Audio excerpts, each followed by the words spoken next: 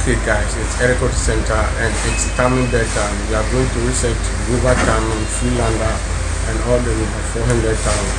That timing is very complicated and today I have the same word, so I'm going to teach you and show you how to put the aligned back together to get the correct start. So this is the car. It's a different car engine but the same engine as we are. So they work together and it's a 2016 capture. So just watch the video carefully and we are going to bring you the details. But hit the subscribe button first before you can continue and stay tuned for more updates. Thank you.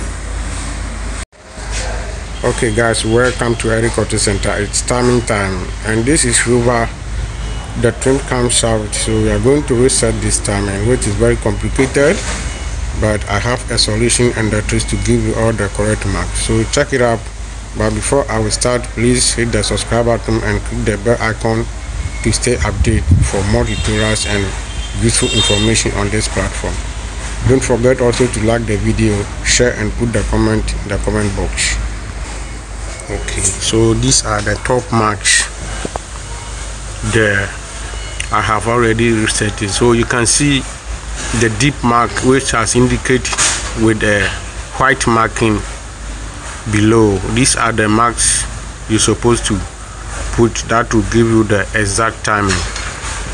And apart from that, don't use any mark because a lot of marks are there but it will give you a wrong timing. So watch it carefully as I'm showing you.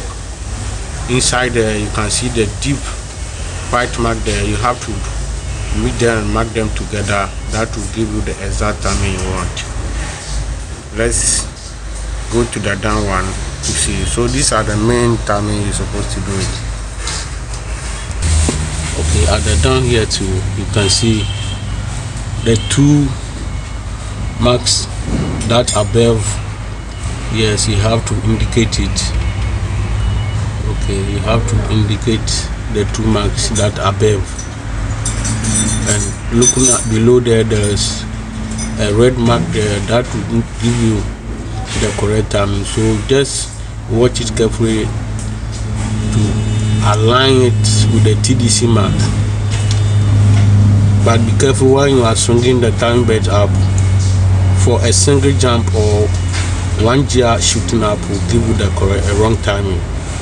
So you have to be careful and more cautious about how you can reset the timing. This is the simple timing you have to do, and with this procedure and this video will also give you the right direction to set it timing, which I have already done it and it's giving me a correct start.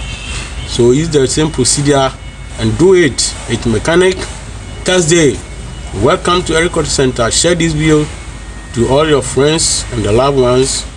Also like and put the comment below if you want to locate us or hit us with more details. Log into www.ericautocenter.blogspot.com, on Facebook Eric Auto TV, and on Instagram Eric Auto Center. Thank you for watching. Bye bye and have a wonderful day.